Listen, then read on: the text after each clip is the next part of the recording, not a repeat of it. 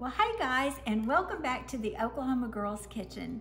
Well, you know, today I'm gonna make some banana bread or banana nut loaf bread, whatever you wanna call it. My grandmother called it banana nut bread.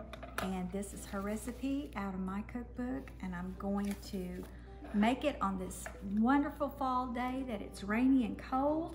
Get that oven going and smelling that bacon, nothing any better.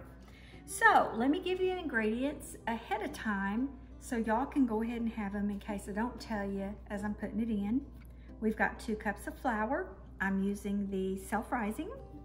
We have got 1 cup of chopped pecans or walnuts. If you want them in there today, I'm not gonna add them, but you can certainly do it and it is good.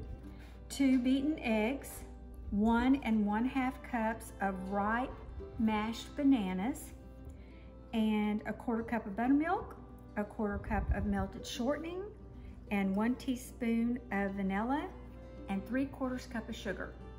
So it's just that simple. We're gonna put all of our wet ingredients in together. We're gonna add the dry ingredients to it at the last, and we're gonna put that in the oven. And are we in for a heavenly surprise? So let's get started now. So let's go ahead and start with our wet ingredients. And we're gonna go ahead and start with our buttermilk, which is gonna be 1/4 cup. And to that, we are going to add our oil, our shortening, melted down.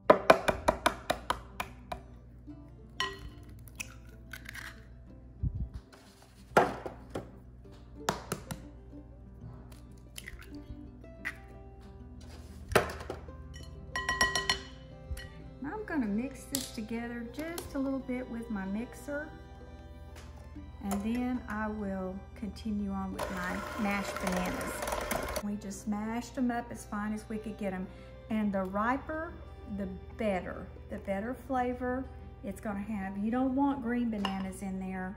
You always wanna make sure that your bananas are ripe.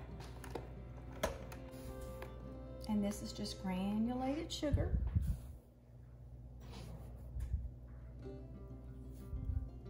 A little bit of vanilla.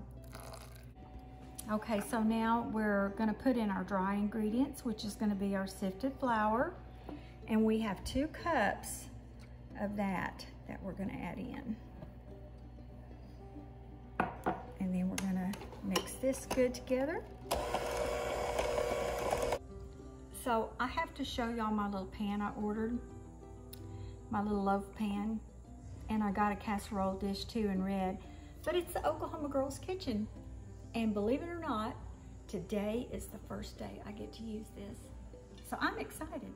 So we're gonna go ahead and get this in our pan. We've got our oven preheated to 350. And we are gonna let it cook for about 50 minutes. That's 50. And we're gonna check it. And if it needs to go a little longer, we'll let it go a little longer, but I think we're gonna hit it pretty much on that mark.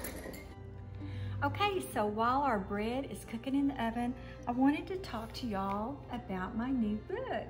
This is a children's book about Halloween, all about fall and the pumpkins and just everything that comes with Halloween. This is, I have to tell you, I'm so excited about it and I'm so proud of it. It's such a cute book. And it took me about 1.5 years working on it. So I hope you will order one because I don't think you'll be disappointed, not one little bit. I think it will be a treasure. It'll be something you can read to them if they're not old enough to read. So go to Amazon and look for it. It's Pumpkin Time, y'all, Angie Ellison, or go to Barnes & Noble and see it on the shelf and take a look for yourself. Okay, so we're back with our banana bread, and I'm gonna tell you, this is just about the prettiest loaf of banana bread I think I've ever seen. It's so moist and soft on top and inside. I can't wait to taste this. So let's get started on it. Oh my goodness. You know, my grandmother and my mama would be so proud of me and this bread. And I think I'm gonna bake a few loaves maybe this week and just go ahead and freeze them. That way, I don't even have to worry about doing it in the holidays. I wish y'all were here to taste this with me. We could sit down, have a cup of coffee, chat. What a great, glorious day. And what glorious banana bread this is. Y'all remember, if you have any leftover bananas, take those and mash them up and do something with them. It's so simple, so easy.